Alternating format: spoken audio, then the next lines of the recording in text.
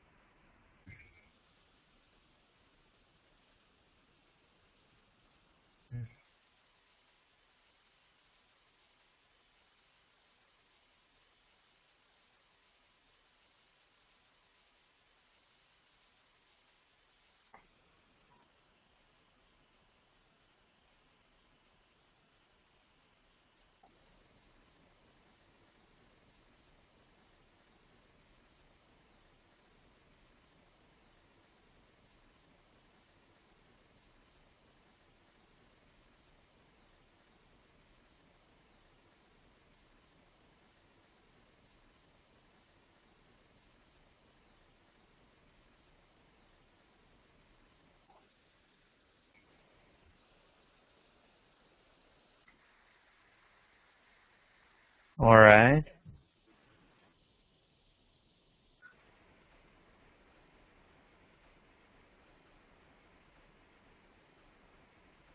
Okay, Mustafa is also right. Okay, Lida is also correct. Very well. Well, today we will talk about closed versus open innovation paradigms, how to move from closed to open innovation, what are the strategies, what are the tactics. Also, we touch upon key success factors, and we conclude at the end. This is a nice quote from Einstein, from Edison, sorry. I find out what the world needs, then I go ahead and try to invent it. It has to do with the market of innovation. It means that you only innovate what people need. When there is a market, when there is a need, then you go and invent it. Because if you invent something people don't need, there is no commercial benefit for it. So I found this very nice to put it here at the very beginning. Well, what is open innovation? Open innovation means that valuable ideas can come from inside or outside the company. So there is a two-way street. You don't think always only about your company, about internal resources, but you think also about outside and external resources. Of course, this is not a very complete definition, but I wanted to start with a very simple definition.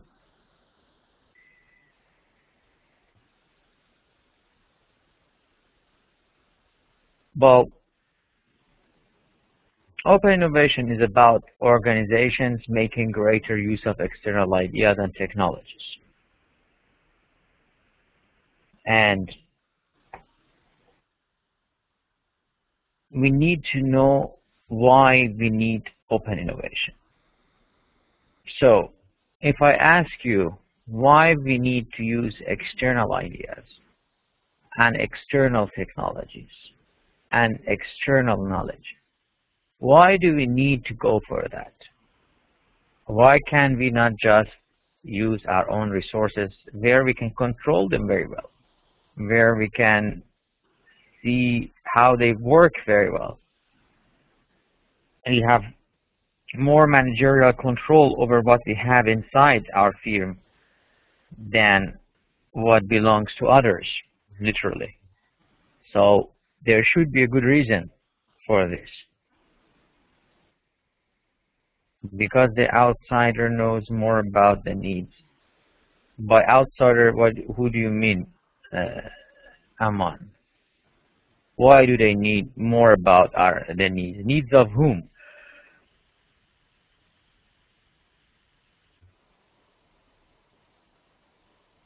Okay, we don't have complete ideas.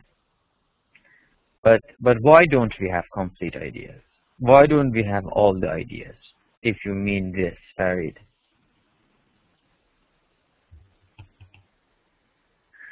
Okay, new ideas. Internal employees can also come with new ideas, Lida. Why do you think new ideas only come from outside?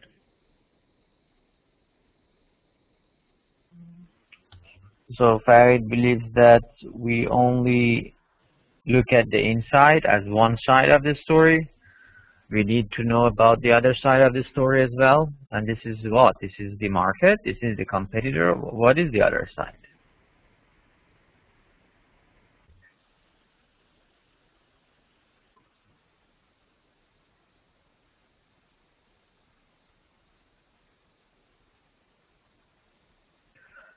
No. Mustafa says the external environment can judge better regarding our strengths and weaknesses. External environment does not judge us. I mean, you have a company, you run your company. If you lose and you go out of business, you go out of business. If you succeed, you succeed.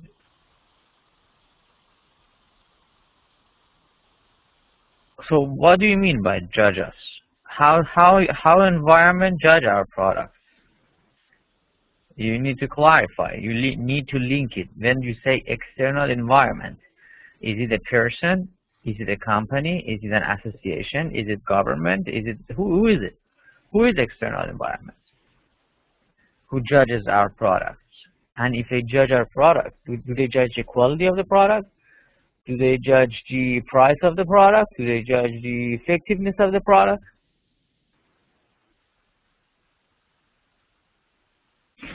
Okay.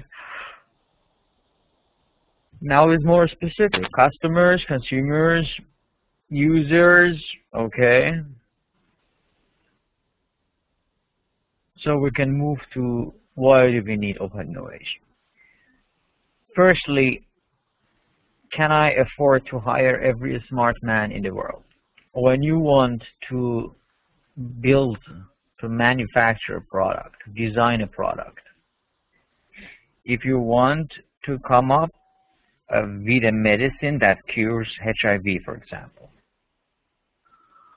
can you say that in my drug or pharmaceutical company, I can hire all the smart doctors in the world? Can you say that I can hire all the smart people to work in my lab? If the answer is yes, then you don't need open innovation because you go and hire them. If the answer is no, then you have to find a solution. Secondly, if I wasn't to go beyond conventional boundaries of my field and be innovative, I need fresh ideas from outside. So if you want to not to be conventional, because if you want to be conventional, if you are, for example, producing traditional rugs, and this is something very traditional and conventional, apparently you don't need much of the idea. But if you have a global market with a lot of global customers, international customers, you cannot afford being conventional. You need to be innovative.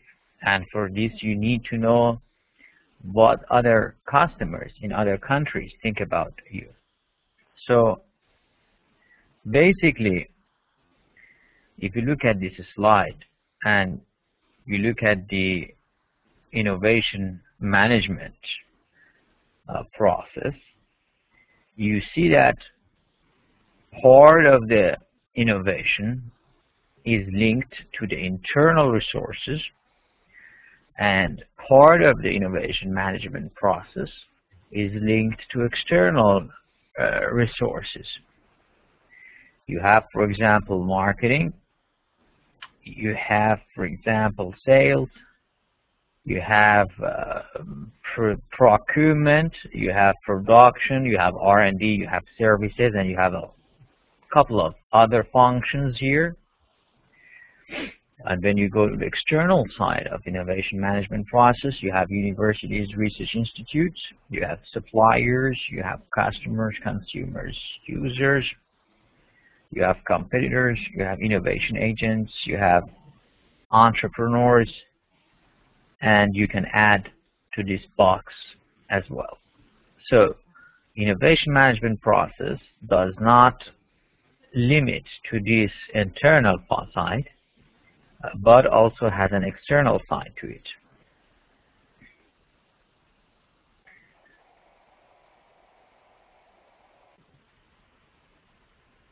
So in this slide, you see who is involved in open innovation process. It's a matrix. On the left-hand side, we have outside, inside cluster, inside company, experts, partners, everyone. So when it's very narrow, you know, if you look at some businesses, they seek advice, for example, once in a blue moon from consultancy firms, and have a few partners. Mainly they have one or two partners, and they think that forming a small cluster, which is mainly a homogeneous, because when you form a cluster, if you are, for example, in shoe manufacturing field, if you form a cluster of manufacturing fields, you have, for example, 2-3 shoe manufacturers who form a cluster with you. So it's a very homogeneous group. So there is a high possibility that what you think in your shoe factory is roughly the same thing when you move to another shoe factory in your cluster. You find the same ideas, the same mentality. If you have an idea of how to reduce the cost per shoes, most probably when you move to another cluster member, you find the same ideas there. So, in fact, this is a very closed circle. So, you are isolated. Even if you are a few isolated companies, and this is away from what we know as the spirit of open innovation, because open innovation is not actually and is not only a cluster development. It is about including every possible source. And cluster, Lida asked about a cluster. If you have company A and company B and company C, D, E, F. Company A and B and C form a cluster. It means that they work together, they help each other, they share ideas. Company B and D can form another cluster, and company F may be standalone.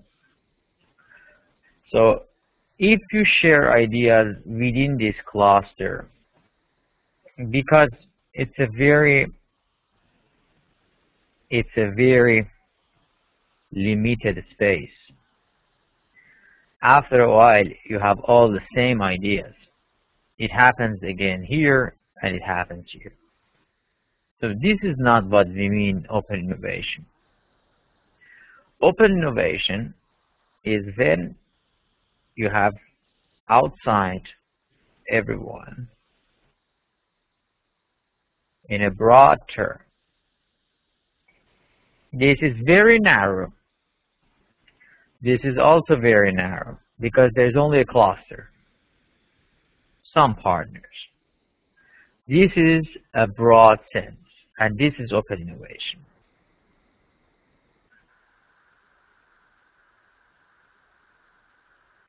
So open innovation is not only a cluster development. It is about including every possible source. This is a very good slide in a sense that it has to do with the sources of idea generation. What are the sources of new innovative ideas? Now that you are familiar with internal and external sources, it is good also to reveal to you some statistics, because you know that, for example, customers are important, but you don't know how important they are. So statistics is a good way of convincing people about how important the concepts are. If you look at here, you would see easily that if we take internal into account, the most important source of ideas are employees. And many people thought that the most important, very conventional actually people, think that the most important ideas come from R&D, or they think that they come from CEO, but the big boss always has the ideas. But the statistics show that they're all wrong. What is very important in a company is employee. When you move from internal to external, you see that main ideas and most of the ideas come from business partners and customers. So very often you have seen that people go to consultants, or they watch the competitors to copy, or they go to associations of trade groups, conferences, or academia. But the truth is, the majority of innovative ideas are with customers and business partners. And there is a marginal difference between them in percentage. If you bring this down, you will see that the difference is less than 3%. So this is the difference actually. This margin here is the difference, is less than 3%. Now let's look at this slide. Most of the world R&D is outside of your company. This slide shows the total R&D expenditures in US billion dollars and the percentage of world total by region. So in Africa, 5 billion. In Europe, 203 billion. In Asia, 209. In North America, 285. This is the amount of dollars spent on R&D expenditures, and also the percentage, 0.7, 8.7, 9, 18. General Electric R&D expenditures in 2007 was 5.7 billion. It's a lot. General Electric spent literally 5.7 billion. Africa is 5 billion. So General Electric spent more than whole African continent on R&D. But what I want to tell you is something else. Because if you are having a very rich company, like General Electric, or a very small one, which has hardly an R&D division, you need to be advised that most of the world R&D expenditures are outside your company. Even GE's total R&D expenditure forms just a very small portion of the world's total R&D.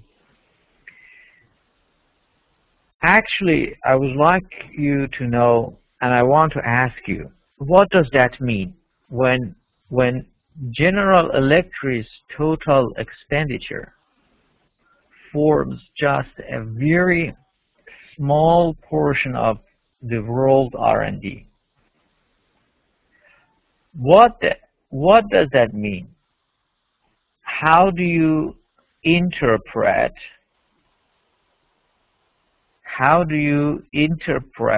this?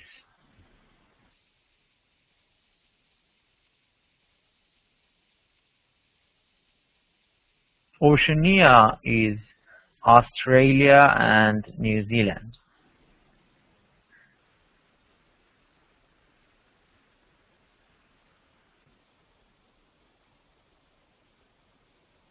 So I want your opinion on this GE R&D expenditures.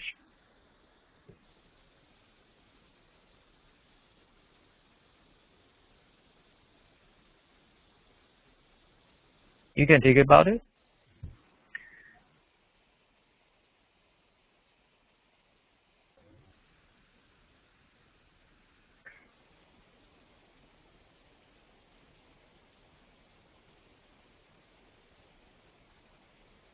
The question is very clear.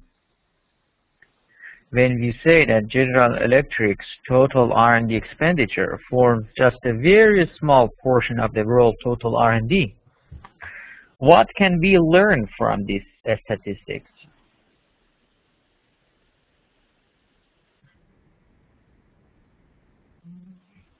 Wrong, Mustafa. This is wrong. Because it's not relevant to our discussion. Aman is right. Aman, it says comparing it to the world's R&D expenditure, it is a small part of total R&D.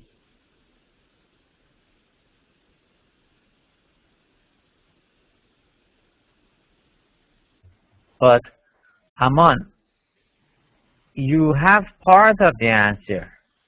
But how do you interpret this? Because I say Aman has $2, Farid has $5, Mustafa has $8. Who is the richest?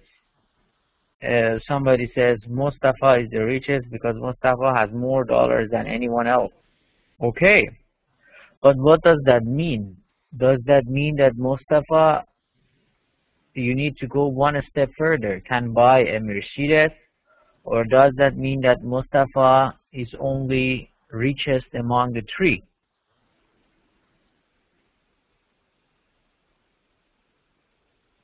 Aman's answer is open to everyone. You should be able to see that.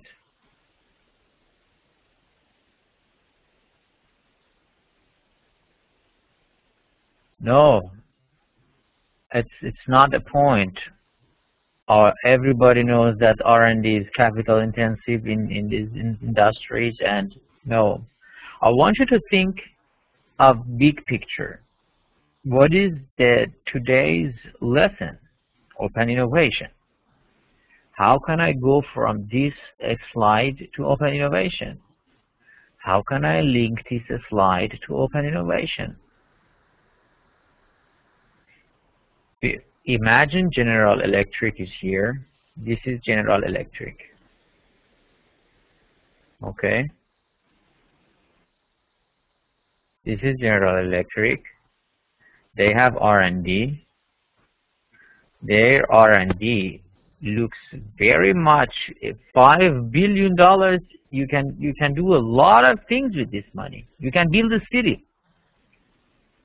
But still, where is $5 billion? Where is 285?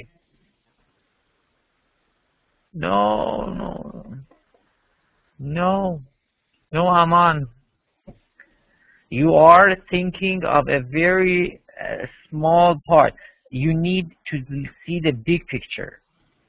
I'm looking for big picture here, not a small picture. Big picture. What is the big picture?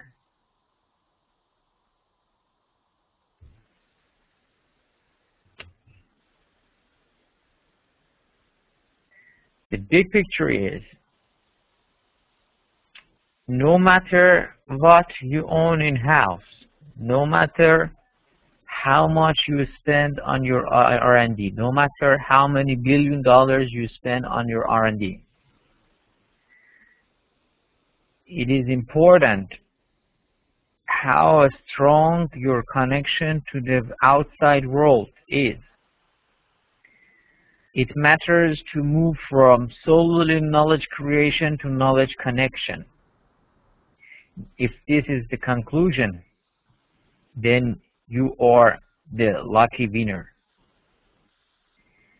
You don't need to listen to rest of what I'm saying if you get this point here. What I'm trying to say is that even if you spend $5 billion on R&D, you are still a small, very small portion. You have a very small portion of knowledge. So, if you want to be successful, you need still to connect with others. What I'm trying to say that it's not how much you spend in your R&D.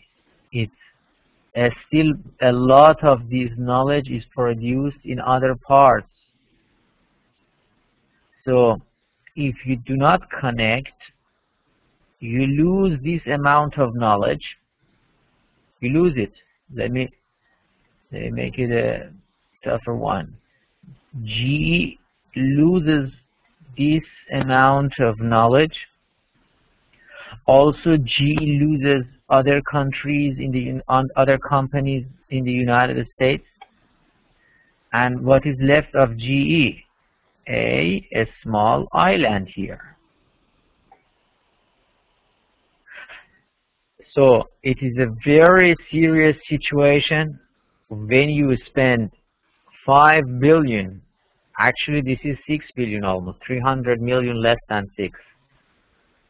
5 billion and $700 million you spend on R&D, and you still are a small island here, island of knowledge. So that is why open innovation is important, because you miss on a lot of other knowledge creation here. It's not only about a partner, it's not only about a cluster, it's not only about a few connections. No, it's about everyone, everywhere can be a source of idea and knowledge for your problem.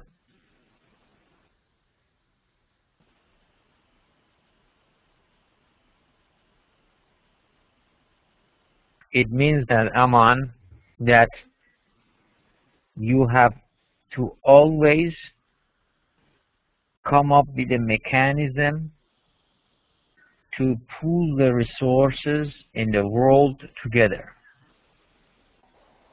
And Farid, after 8th session, asks, what is R&D? It means that Farid doesn't read at all.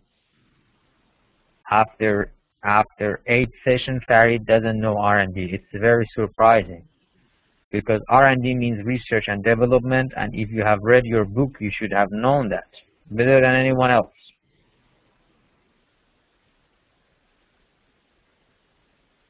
Yes, Abaidullah is getting it right. Okay, now let's move to the next slide. So,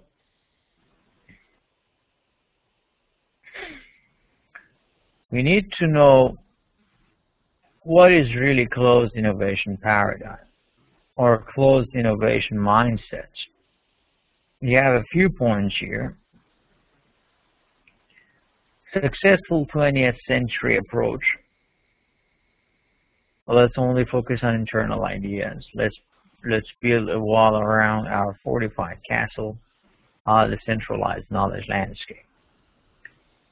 When you look at this picture, you will see a castle with various strong walls. Whatever happens in the castle happens in the castle.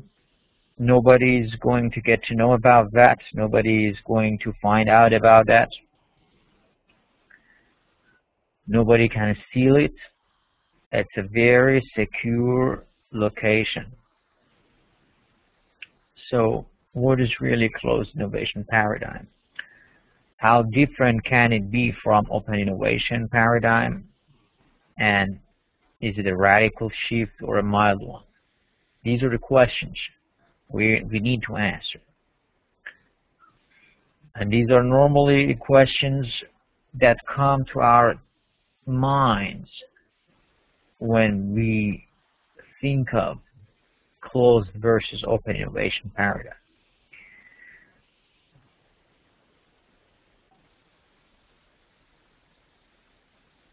And when we talk about closed innovation paradigm, when we have the example of a very fortified castle,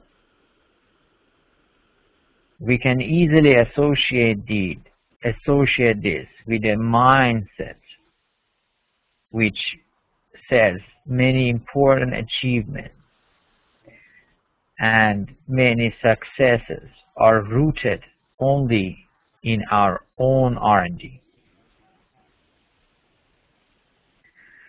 And the approach of closed innovation is that everything is fundamentally happening inside, and the focus is on inside and the environment that we have in our business corporation. This was the 20th century mentality. This was the 20th century approach, and they were successful. Because in that age, there was no internet, and the world was not as close as the world it is today. The platform of such as internet, the platform of social media, the platform of communications and travel, all of this bring the world closer and closer. So the opportunity is there, the platform is there, the tool is there. It is up to you to use it and how you use it. If in the past closed innovation model was successful, that does not mean that in 21st century it will be successful again. If one day a scientist in an office, in a laboratory, came up with something and the company could sell the product and could get rich, that does not mean that today is the same scenario, because the knowledge landscape, exactly the word is knowledge landscape. The knowledge landscape has changed, and the focus now is different. In 20th century,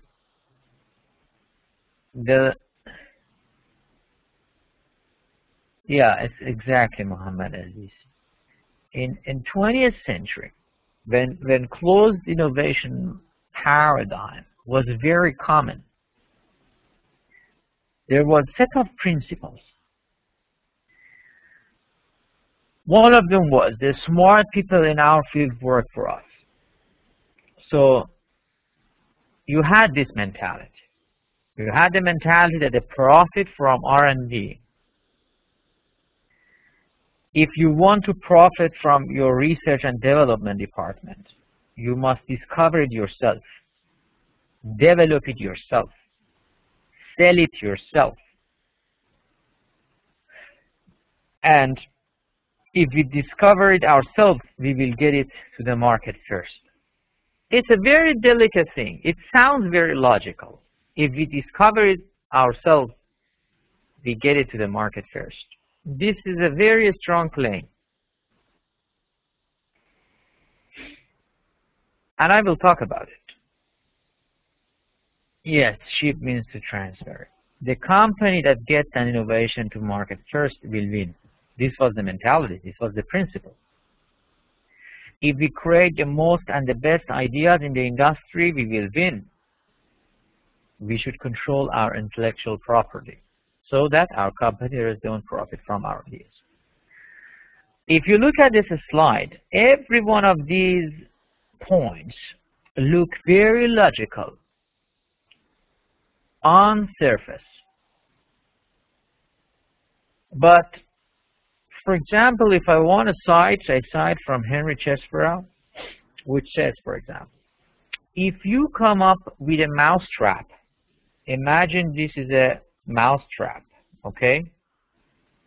So you put the cheese here. This is the cheese. And this is the mice. Okay, this is a fat mice. This mouse actually smells the cheese here, and the mouse comes here and gets the cheese. And the poor mouse is stuck here. So if your company builds this mousetrap, this is a mousetrap, okay? If your company makes these mousetraps in the closed innovation mentality, if the company makes it, he can get it to market first. And when he gets it to market first, he can benefit from it financially.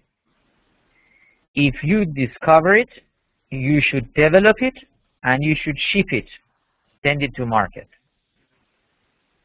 And all the smart people work for you, so you come with the best mousetrap, okay? This is the closed mentality. In the open innovation mentality, we say that because you make a very efficient mousetrap which catches all the mice, it does not mean that you can sell this mousetrap. Because maybe you can make the best mousetrap in the world, but that does not guarantee that you have the best marketing tools in the world. Maybe company A makes the mousetrap, which is very good. The moment you install this, every mouse is caught. But company B does the marketing. Maybe there is a company C involved here which does the shipping. Maybe there is a company D involved here which does the after-sales services. Because when you catch a lot of mice, the mousetrap becomes old and deficient, and it needs to be repaired to catch more mice. So we discover it, we ship it, we sell it, we market it, we, my company. It's not going to work always. And that's the paradigm shift. So we have transferred from that stage our mentality to a different stage, which is open innovation. So you can think of closed innovation model as, for example, this is company A produces the mousetrap and then market it is going to market it in the market, sells it. So it does the marketing and sells it. This is company B. They have also another mousetrap, and they sell their mousetrap in the market. There is no link between company A and company B. Company A builds, for example, a toothbrush and sells it in the market. Company B makes, for example, let's say telephones, and sells the telephone in the market. So these companies, they never communicate with each other. Well, what are the golden questions? These are the golden questions.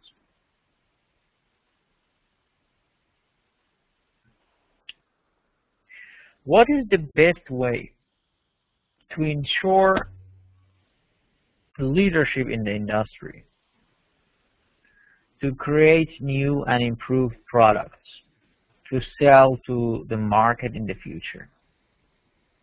What is the best way for you to pursue the creation of these new products and services?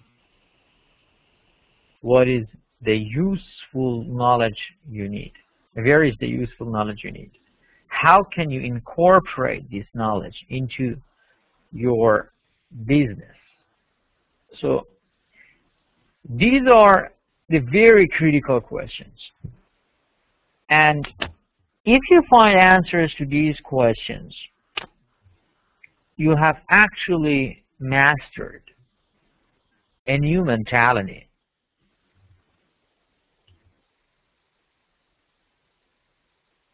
And the answer is not all with me. I mean, you have to think about them. The way every business is different. Every company is different.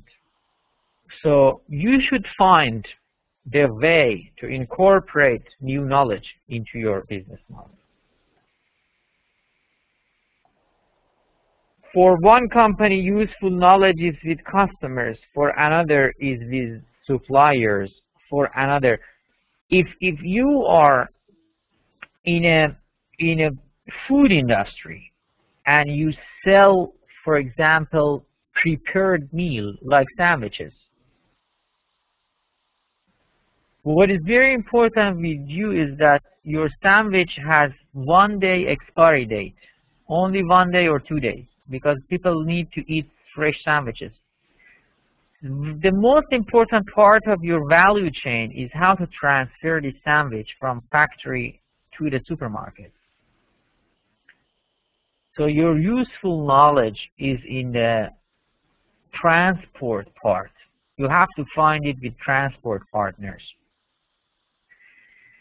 If you sell, for example, medicine, you work with lab scientists and doctors and patients, and your useful knowledge lies elsewhere, because normally medicines have 6 months, 1 year lifetime, and they transfer them with fridges, and that's less important than the efficacy of the drug.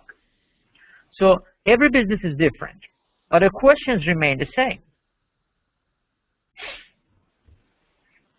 So, and in light of our discussion of open innovation, we have, for example, Berlin Wall. I put this example because I wanted you to see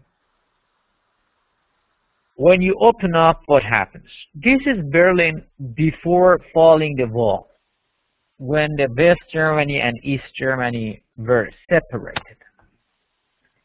Look at the pictures. It's a very, very demotivating picture.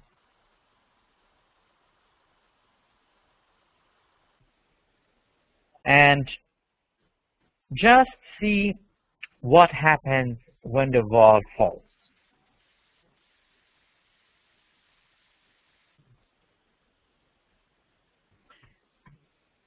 You see, there is a huge difference between the two times. This Berlin is the cultural capital of Germany, beautiful, modern, multicultural, multinational, and this Berlin is just a bunch of ruins. And this happens when you finally adopt a very successful open innovation paradigm. So open innovation, of course, there are a lot of challenges while adopting open innovation paradigm. Of course, it's a new field of study at the moment. Many researchers study open innovation. Many researchers want to overcome the challenges of open innovation. And of course, I send you some papers you can read.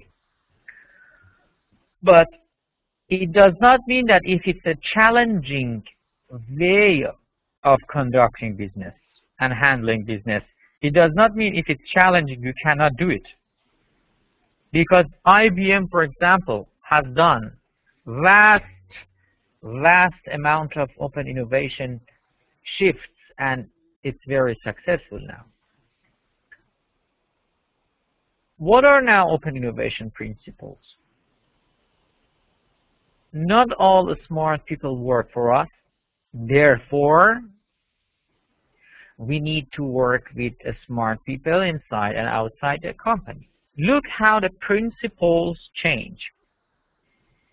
External R&D can create significant value. Internal R&D is needed to claim some portion of that value. We don't have to originate the research to profit from it. Maybe Ubaidullah has a research lab which is very well equipped. I go to Ubaidullah, I say, Ubaidullah, you do the research for me, I pay you.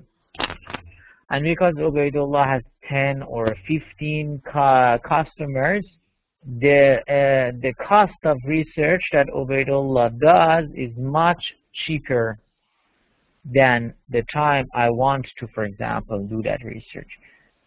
Think of if you buy a big printer and put it on the floor and everyone makes prints, or if you want to buy a printer for every employee in the office.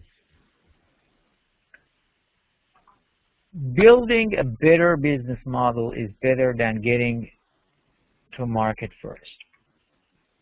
If we make the best use of internal and external ideas, we will win. We should profit from others' use of our intellectual property. It means that. And it's not, this one is not very new because it's about licensing. For example, you have McDonald's in the States and then you want to have McDonald's in Afghanistan. You pay the license, you pay, they call it royalty fees. You franchise McDonald's into Afghanistan and you pay the license fees every month and you can sell the product. So it is in the States, you have not invented, you have not built it, you have not done any marketing for the McDonald's brand, but you pay something, you pay license fees and you use it. And we should buy others' IP whenever it advances our own business model. So, open innovation paradigm is externally focused collaborative innovation. Look at this. In the previous picture, we had the wall of China between the two companies. In this new picture, we don't have the wall of China. We see that these are ideas, projects, ideas. Company A has some projects and ideas like this, which go to a new market. Company B has some ideas which cannot be used in the current market. So company B gives the ideas to company A, and company A markets these ideas.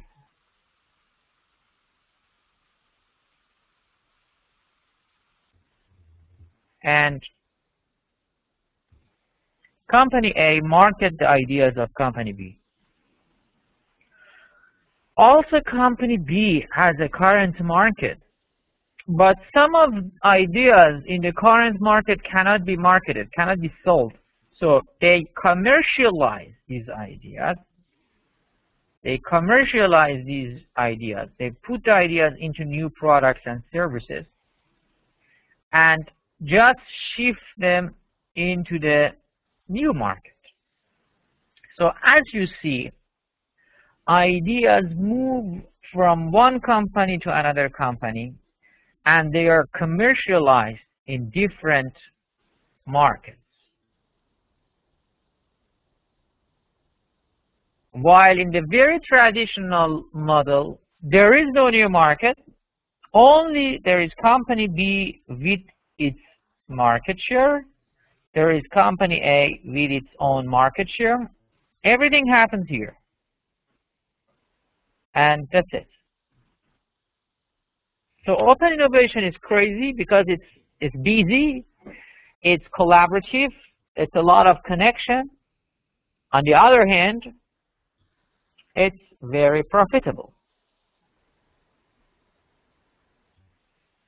Now I want you to look at these three important facts of open innovation for a moment.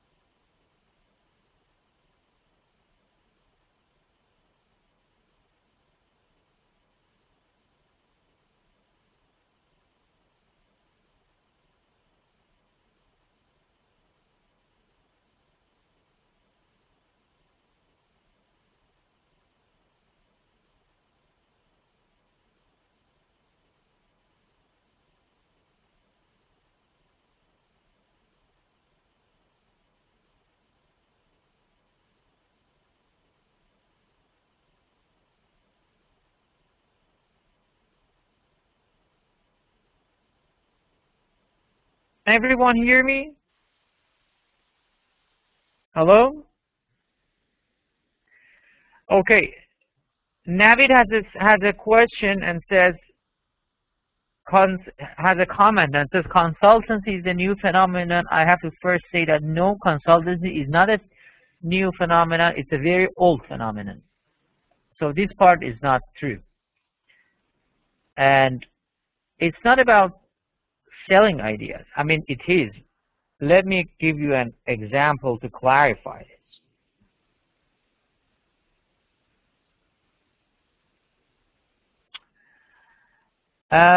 If company A produces chips, produces IT chips, microprocessors. They have a laboratory of many hardware engineers, computer engineers, and they build different kind of chips, transistors, microprocessors. Sometimes they come up with a piece of technology which cannot be used in the mainstream market. This technology is built because when scientists work together, they discover new things which might not be completely related to the company's scope of activities. Therefore, they come up with a new technology just by chance or on the way of their mainstream technology development, and they don't know what to do with this extra technology, extra knowledge, extra production. Sometimes it's also called byproduct technology. So what they do is that they try to find a company that needs this technology, and this company will buy the technology and use it and commercialize it. It's like you have, for example, you are in the let's say you have a chemistry lab and you do a lot of analysis for different products. Suddenly your scientist discovers a formula, and okay, let's give you a very good example. Viagra. Viagra was used for health, for heart problems, and Viagra had a primary purpose of curing heart problems. So if you are selling heart drugs, definitely Viagra is your drug. But then suddenly they found out that Viagra has other purposes as well. And another company marketed Viagra for a different purpose. So if you cannot market it and you find it some other uses somewhere else, you can go for it. The main point is here not to waste the technology. That's the main point. So 3 important facts. Open innovation is here to stay. Open innovation is a big cultural change, and new capabilities need to be built. So again, we have a change here, change management, because you want to move from closed innovation into open innovation.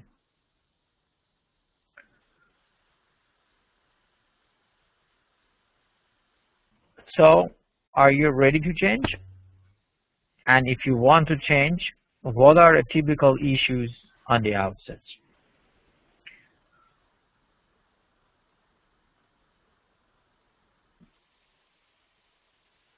Well, if you remember correctly from the very beginning of the slide, we have business partners and customers as the most important sources of innovative ideas. And the typical question asked here is that we should ask ourselves, before the change process, we need a cultural readiness, and we need to see if there is a cultural fit between our partners and us. What are the barriers? So you have to evaluate your situation and partner situations. You have to ask yourself if you have an open mindset and you are culturally ready to change. Do you have a good innovation strategy? Do you have supporting networks? Do you have tight collaboration with your partners? Are you effectively working with partners? So that's why I say that if there is a cultural fit between your company and partner's company, do your partners create the right ideas? Do you effectively leverage your partner's ideas? And these are very, very important points to consider. For example, in collaborating with partners, your partner should know your strategy and understand where you want to innovate. If you want to innovate, for example, in your value chain, I don't know if you are familiar with value chain, but this is a very important part. For example, if you have Kentucky Fried Chicken and your problem is how I can send my chickens, the raw chickens, to the different parts of the country so that they are able to cook the chicken and sell Kentucky Fried Chicken, KFC, you want to innovate in your transport function. So you need to talk with your transportation partners, the shipping partners. These are the partners should know what is your innovation strategy. You want to reduce the cost, or you want to increase the speed of delivery, or you want to change the mode of delivery. And these are the partners that should be familiar with your ideas about how to innovate and where to innovate. You need to have effective collaboration and effectively leveraging the expertise and capabilities of your partners in your product development process or in any function of your business. And this requires a lot of meeting and joint discussions and task force and teamwork. So it's a lot of communication, it's a lot of time spending, it's a lot of analysis, and these are the changes that happen to your company when you want to adopt open innovation. So nothing is more dangerous than a dogmatic worldview. And by dogmatic, I mean nothing more constraining, more blinding to innovation, more destructive of openness to novelty. So if you're dogmatic, if you want to think closed, but you like to have an open business model, it does not work like that. So the change should come from top, from mindset, from culture, down to the business functions.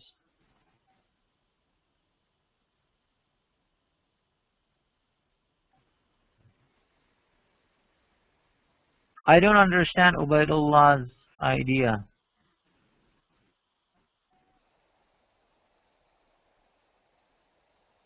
And Navid has a problem, has a question.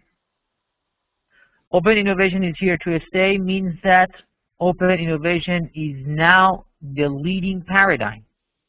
Don't think that it is just a fashionable idea. Don't think that it will go away in 1 year or 2 years. So it is here to stay. It means that it's serious stuff. We should think about it. We don't think about it, our competitors think about it, and they win the game.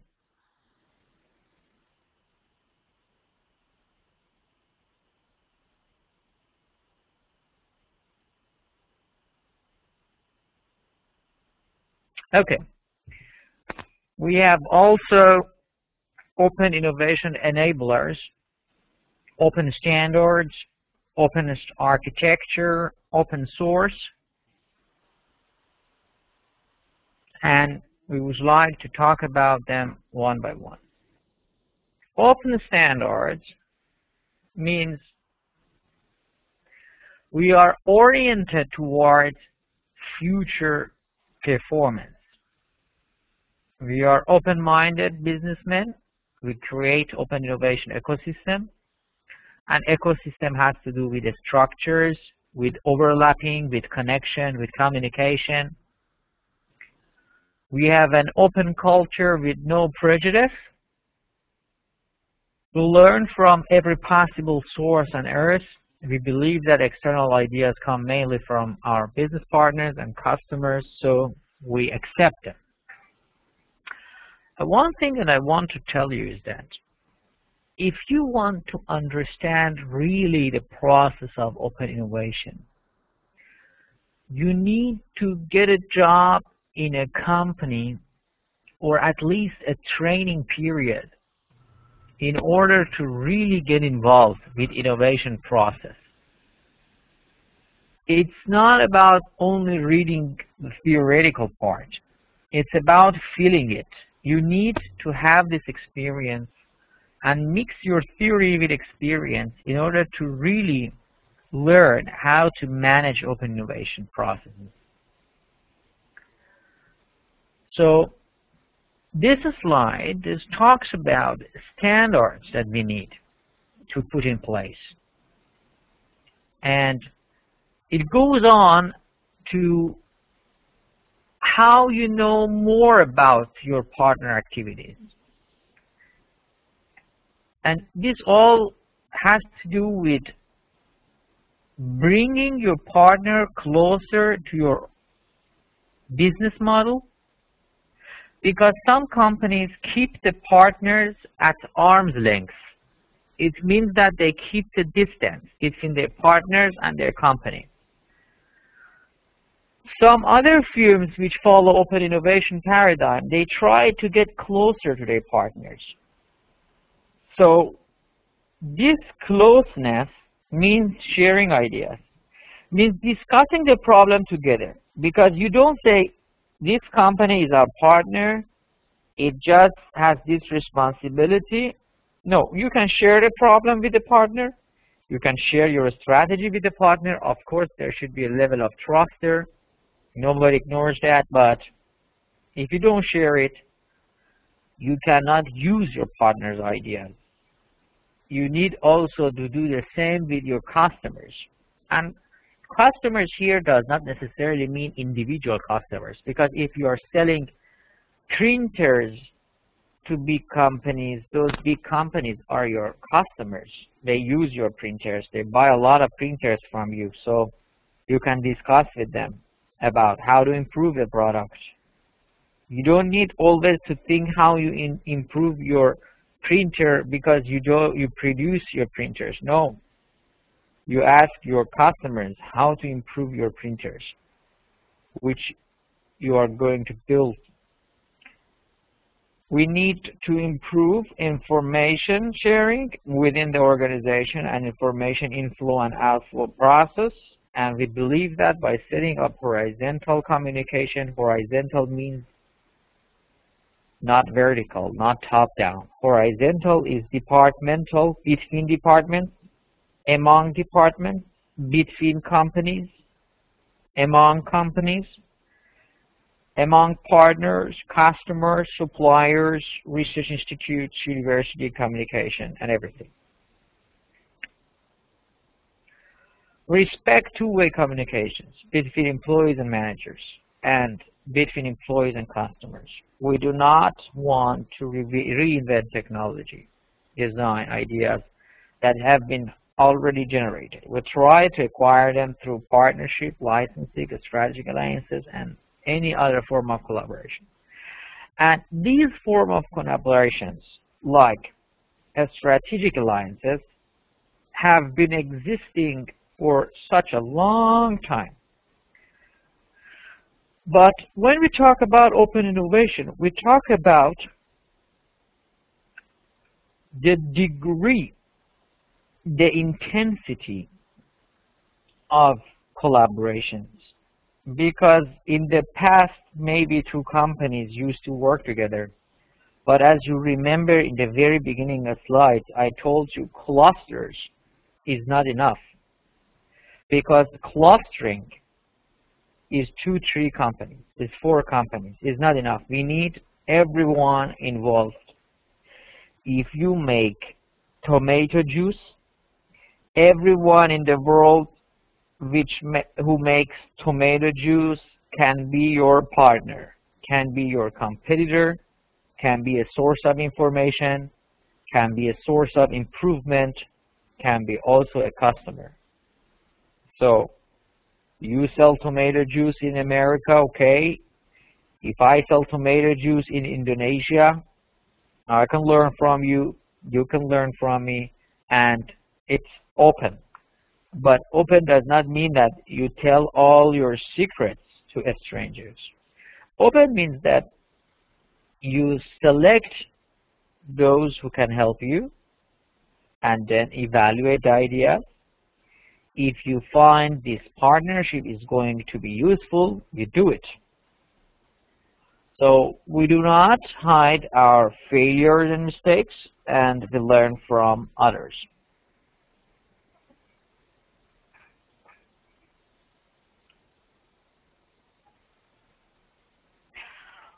What do you mean, Navid? I don't understand your question.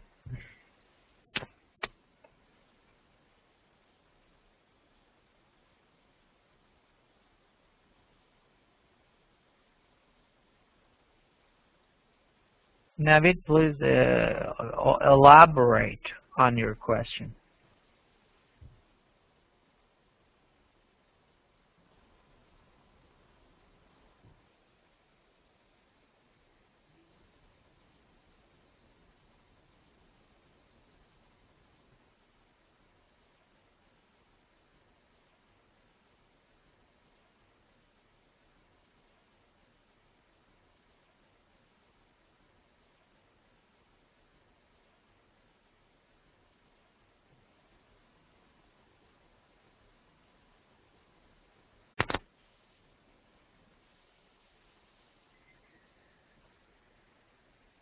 Okay.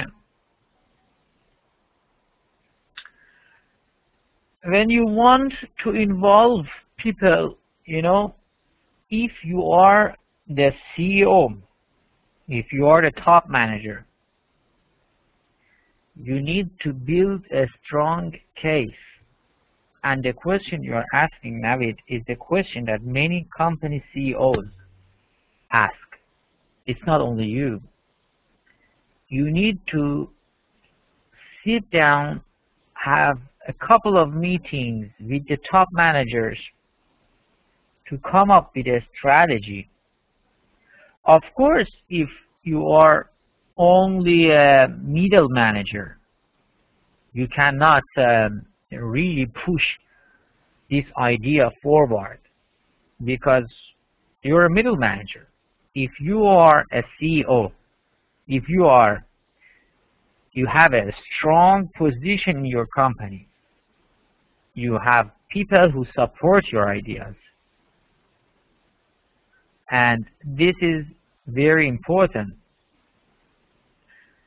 The power that you have as a top manager can make people on the board sit and listen to you. And you have to build a case.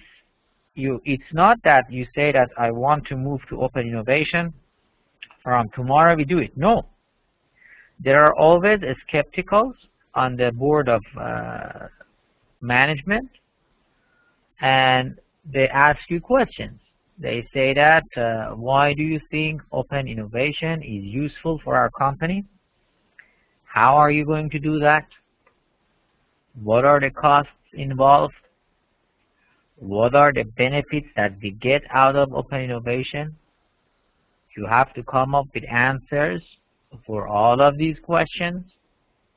You have to persuade them. You have to bring facts to them. It's your job, like a lawyer, to build a case.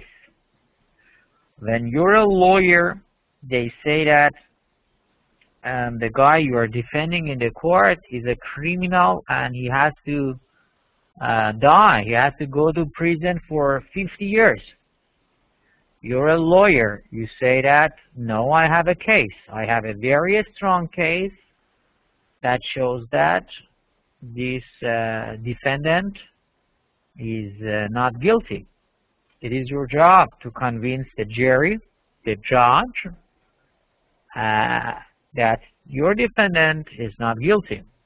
If you cannot convince them, your defendant is guilty, you lose the court and the guy goes to prison for 20 years. So it's your ability, how you convince them. The architecture of open innovation is that we increase our collaboration by extending business processes. We establish joint meetings to collaborate with our partners, customers, suppliers. We establish joint programs with universities, partners, related departments, customers, and we invite external experts to train our staff frequently. By frequently, I mean really frequently, not once a year, not twice a year. And we send our staff to training courses, fairs, exhibitions regularly. So open architecture also involves that we have established learning systems, and you see that learning is in everywhere, is in normal innovation, is in closed innovation, is in open innovation, because you need to learn from your mistakes. Also, you need to learn new things. We have established processes in our organizations to capture the experience and gain out of failures. We have a fair and square reward system to motivate people, because open innovation is just like innovation, and you need to motivate people. You need to compensate for the new ideas coming from any source, but in the normal innovation or closed innovation, you need to motivate only your staff. In open innovation, you need to motivate your partners. Say that, for example, if we reduce the cost of shipping materials, products from America to Africa, we are going to sign a 20-year contract with you to secure your job as our shipping partner. So for the next 20 years, you are going to be the only company which helps us ship our products from North America to Africa. This is your motivation. Now go find a way. How can we cut the price of shipping by 20%? Motivation works. You get 20% less shipping cost. The guy gets 20-year contract from you. Bingo, open innovation works. Open source. Open source means that we move from the mere knowledge generation to knowledge connection. We let our partners use the accumulated knowledge and experience created within our organizations. We try to create mutual intellectual property agreements. We sign partnership contracts to create R&D partnership, and we form global innovation network. So what we had here, we had standards, we had architectures, and we had sources. Next session, I'm going to talk about the key success factors of open innovation and the rationale for R&D partnership, and close the discussion. So take a 2-minute, 3-minute pause, rest a little bit, and then I'm going to upload I guess Farid's presentation. Let me see here.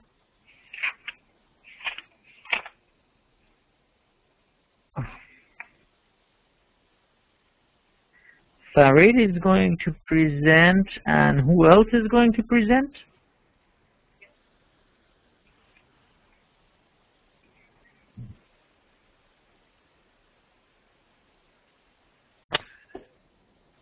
Mustafa.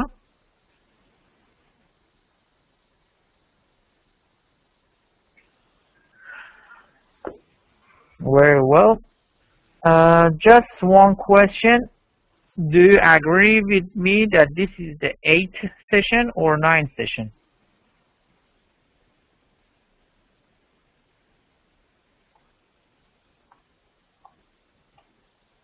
Okay. Very well. Very well.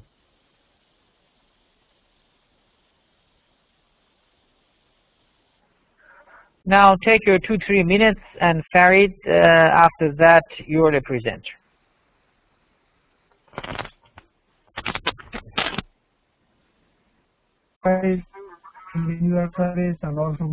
Okay, Farid, thank you very much for your presentation. It was a presentation within the time limit. It was very good. And now let's see what your classmates can ask you. Please ask your questions from Farid because you need to participate.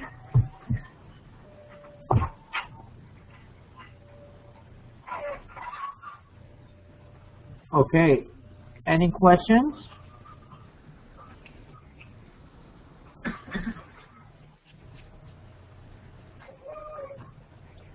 All right.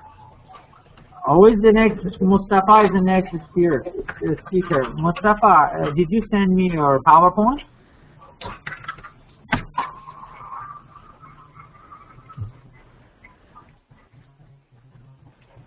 Okay, let me see.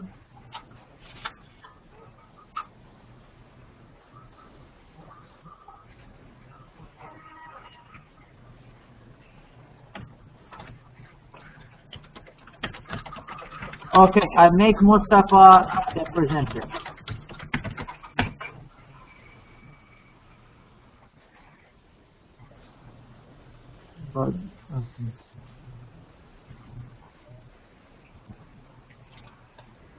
Presentation.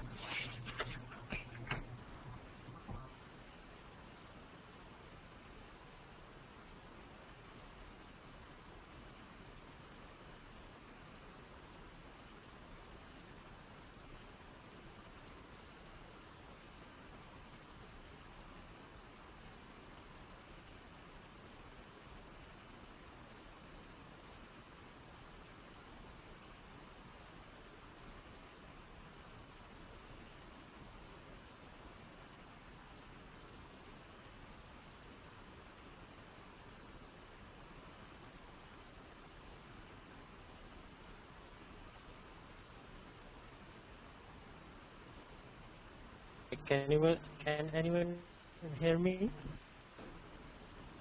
Hear you, Mustafa, but you need to upload your PowerPoint.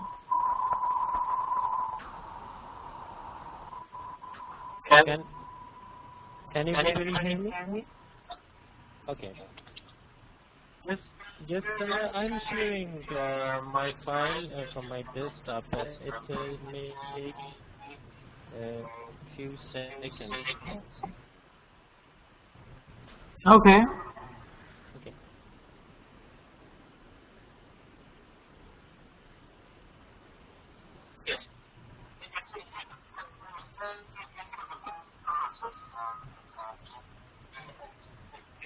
Yeah, it's on the process, sir. Just it will take a few seconds to upload it completely.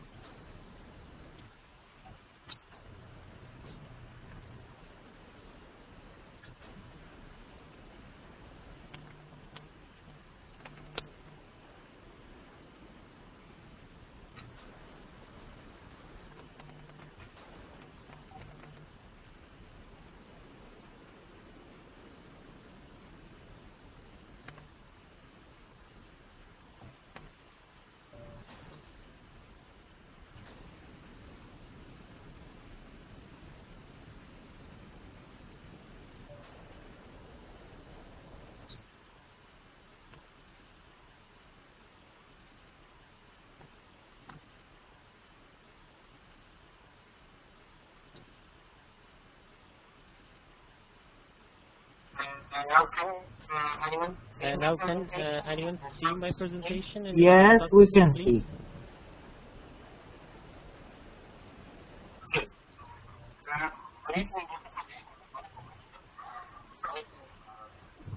I'm going to present the presentation which was prepared maybe last week under the subject of SWOT analysis.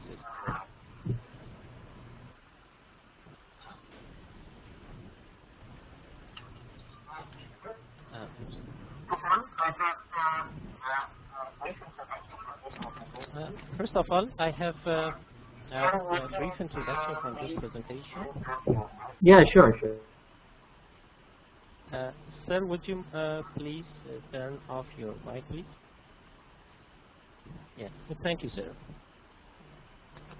I made at the beginning a brief introduction on my presentation, which includes first the history of SWOT analysis and what is SWOT analysis, aims of SWOT analysis, who needs a SWOT analysis, also a brief Mr. David, can you hear my voice?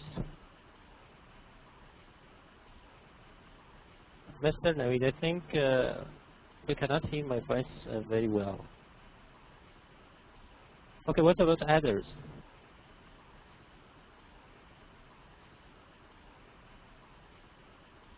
Okay, okay.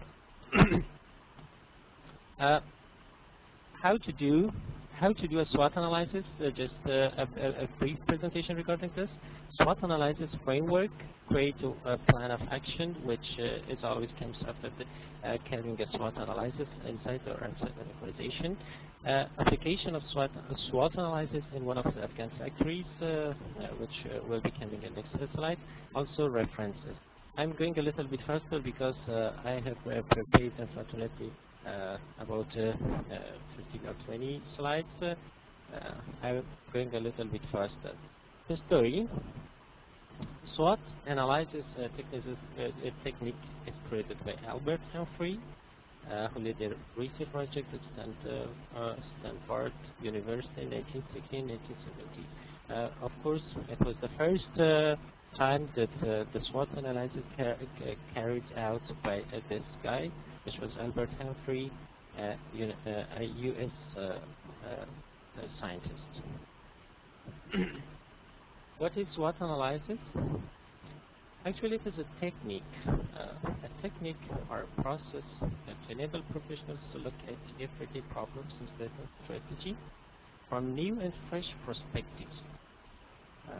It is just a brief, and I think it's a brief and comprehensive definition for a SWOT analysis, which I found it here. I found several definitions for SWOT analysis and prefer to share this one with you all. Continuing,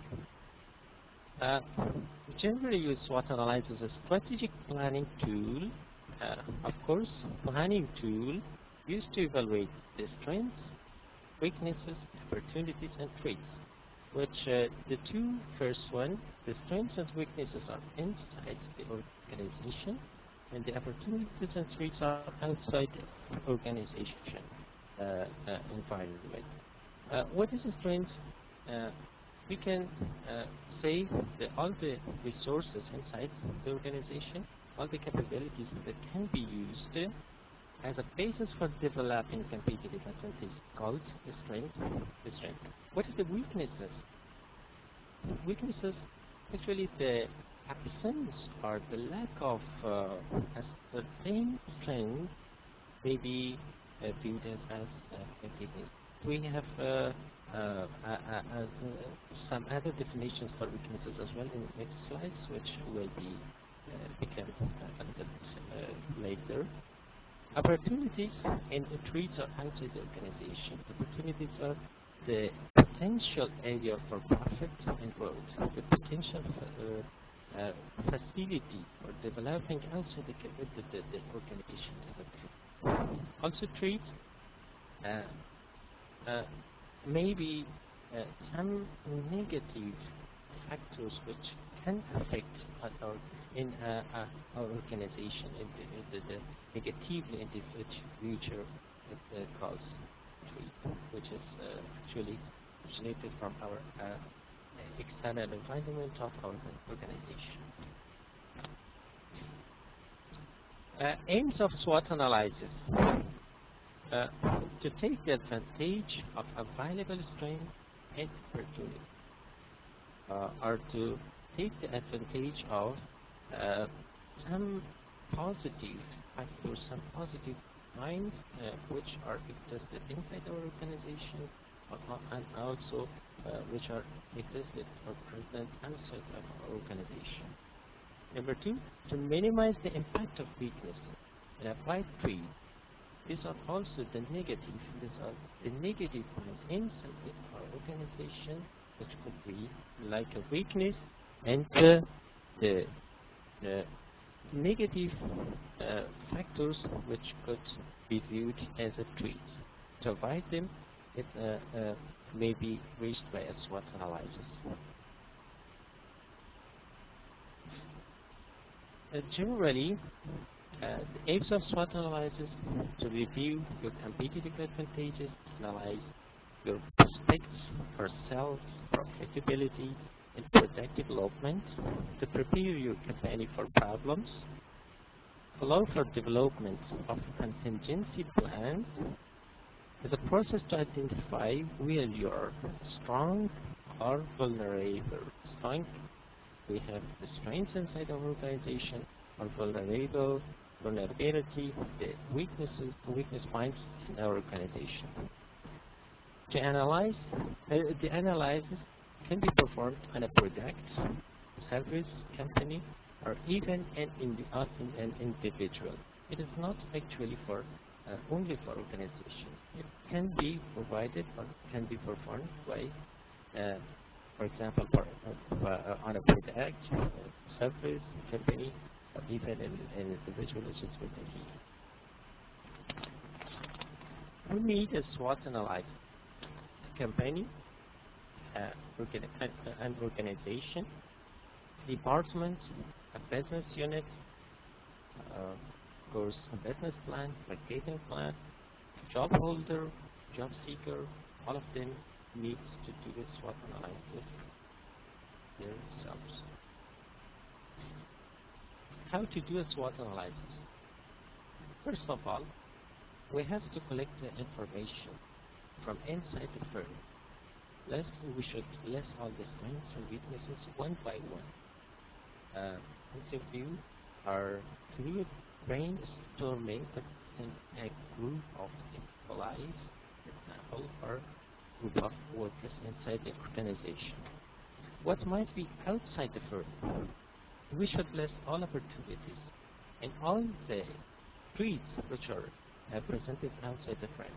The opportunities are the potential future strengths for our organization.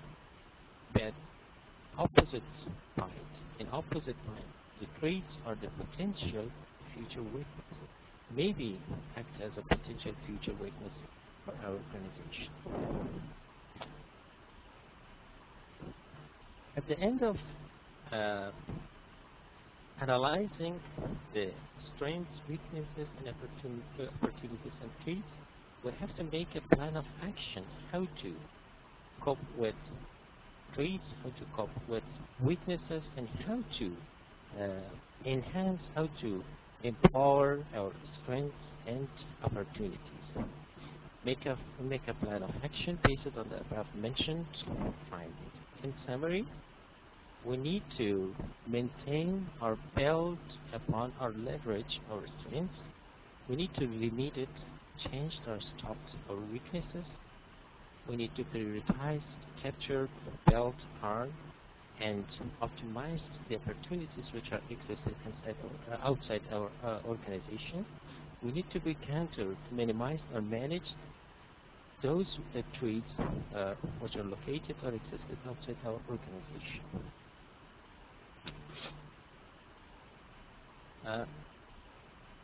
Finally, how to do a SWOT analysis? We have to use the Primo F formula for evaluating the internal factors. The Primo F covers all the bases. For example, P is stands for people inside the organization, resources, innovation, marketing, operations, and finance. Also, for covering all the external factors, we have to use the PESTEL formula, which is politics, economics, social, technological, legal, and environmental factors.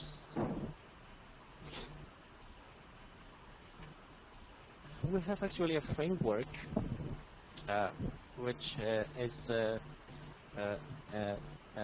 written here, and which I made this framework. Actually, I got these informations from several internet sites and some of the books which was presented with me. So I draw this framework. If you want to do a SWOT analysis, we have to analyze all the environmental inside and outside our firm or our organization and environmental factors, which the insights our internal analysis, we have to focus on the strengths and weaknesses inside our organization, strengths and weaknesses inside our organization. Also, if you would like to do analysis of the external environment, we have to focus on opportunities which are existed outside our organization, also the threats which may affect our organization in the future. We have to make this kind of table, a kind of our analysis, which shows the strengths. We can list all of them here, and also the weaknesses, which both of them are present inside the organization. Then we go to outside factors, which are the opportunities and the positive factors and traits, the negative factors. We can use this table for analyzing better these factors. At the end, we have to make a plan of action based on the previous findings. We have to capitalize on our strengths, which was found inside our organization. We have to overcome or minimize our weaknesses, which were present inside our organization. Actually, we have to take advantage of some new opportunities as an organization, which maybe lots of opportunity we have, or lots of weaknesses we have as an organization. Also, to respond to threats, which will be presented as an organization. After looking at these steps, after completing these steps, we have to make a general plan, setting goals and objectives like other planning process.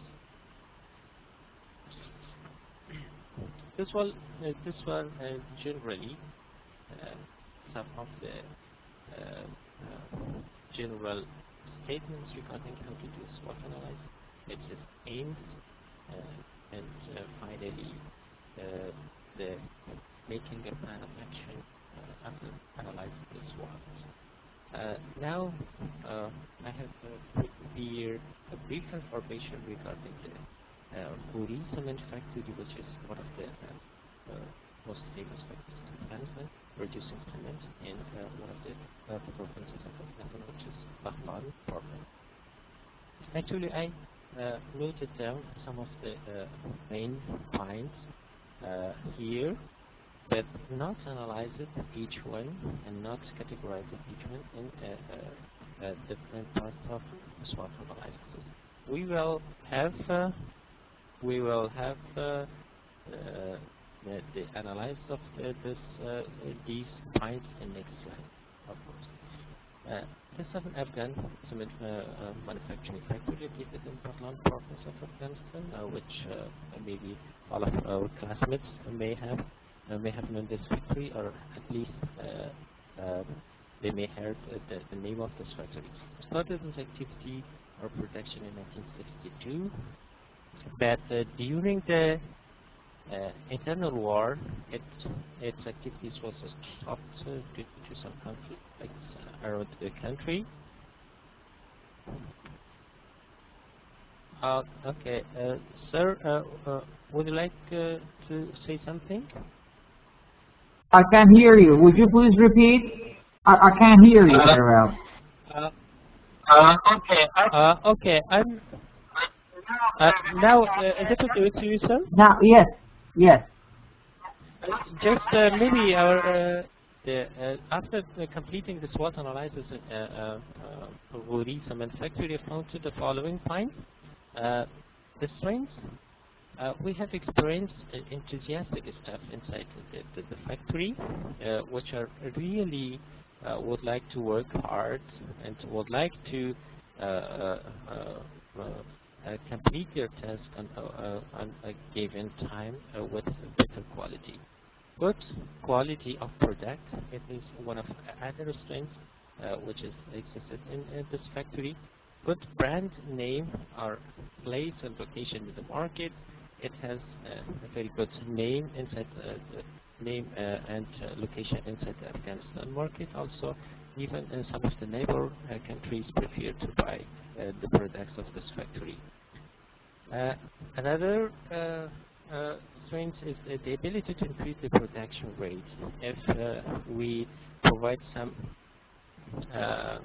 of us the support which could solve the weaknesses inside this factory, we will be able to increase the production rate of this factory, of course.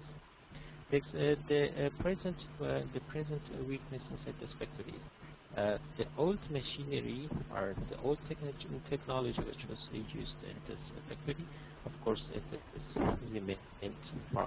remained from very far years, maybe more than 40 or next to more than 40 years, I think. It is one of the weaknesses this factory has. Some parts of the system needs renovation or even change. It is one of the main weaknesses which we should be supported. Low staff salary or benefits.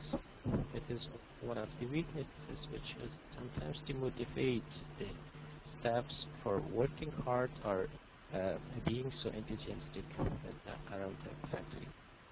Shortage of power and electricity. It is also one of the weaknesses which prevent this factory to increase the production rates and should be considered one of the main weaknesses inside this factory.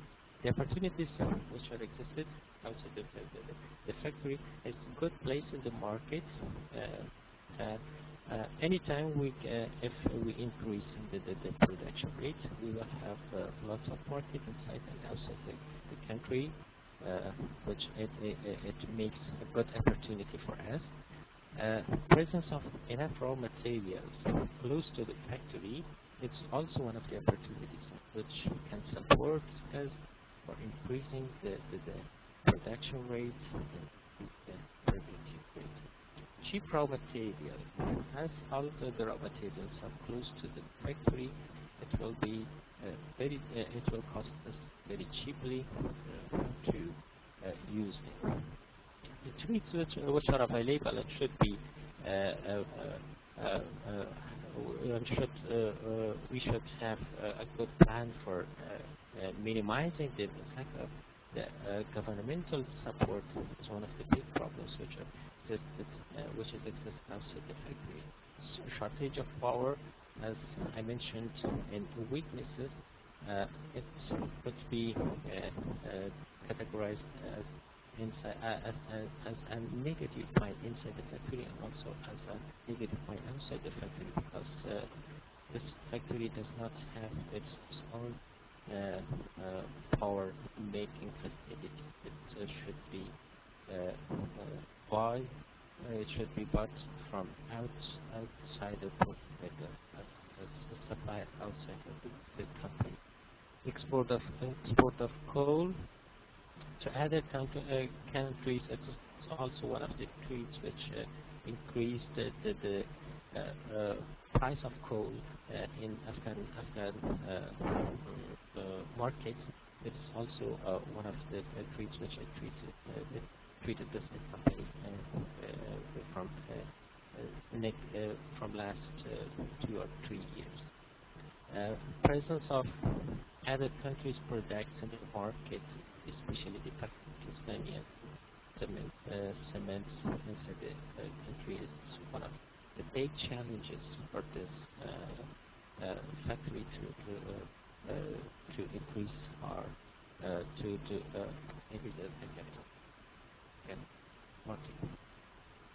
stamping policy of some neighbor countries is also one of the big challenges, external challenges for this factory, which should be considered in making a plan of action. Then, Mustafa, your time is up. Okay, but I'm very happy with your work. So, how many more slides do you have? It is the finishing lesson. Just the last one. Also speak a little bit louder. Okay, speak a little bit louder. Okay. This is the last slide, I think. Just let me check. Yeah. This is the last slide, the plan of action.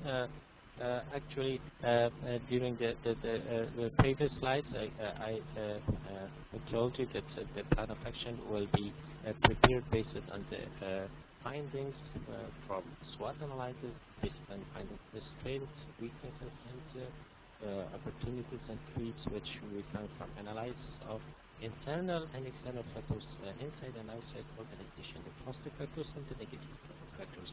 It is I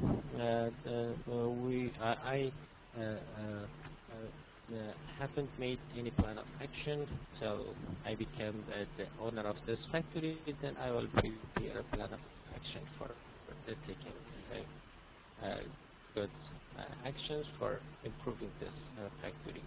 This was all, and the references which I have made this presentation is here. It is the last slide. My presentation finished. Thank you. Thank you very much. I think we should all clap for Mustafa, because what I liked about his presentation was that he really applied SWOT analysis. Thank you, sir. Into a very real case, and that's exactly what I expect you to do. Of course, he could not manage the time very well. This was the weakness. But on the other hand, he did a great job of really applying SWOT case into a real company in Afghanistan. And I like it very much, Mustafa. Thank you very much. Now I make myself presenter. Okay. And okay. Let me pause the record. So, nobody leaves the class. I officially close the class. I stop the recording. Okay. Our exam will be on the 15th and 22nd of December. And I received the presentation on these 2 days. And that's it. So I will score you based on the quality of your answers to my questions and the quality of your presentations. Every presentation is only 15 minutes. If you cannot finish within 15 minutes, I will stop you. I don't want you to tell everything in your presentation. I want you to read the paper very well, maybe each paper 3 times, just to present the main ideas. This is your skill. This is your art, how to present the main idea, how to choose what is the most important part of the paper. Is it the theoretical framework? Is it the analysis? What part of theoretical framework, what part of theory, what part of empirical discussion? Because a paper might have a very long result part, but 2-3 of the results are very important and the rest are minor. So you are going to receive each 2 papers. Okay, and I will going to email you. Yes, there will be some instructions.